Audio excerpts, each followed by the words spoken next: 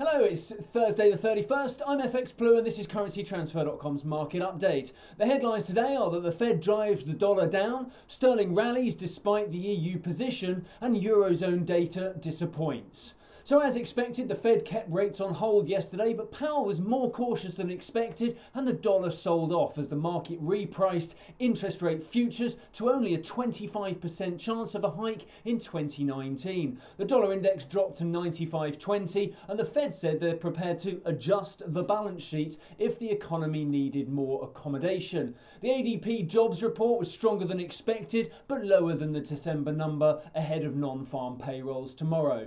Cable rallied into a weakening dollar, touching 131.45, despite the continued concerns over a no-deal Brexit. Theresa May believes she can still get Brussels to reopen discussions, but as expected, the Juncker said the EU had refused to reopen negotiations in November and again in December, so there's no reason to change their mind now. Cable rallied on dollar weakness, but sterling euro fell to 114.10, giving a more genuine guide to the concerns of the market.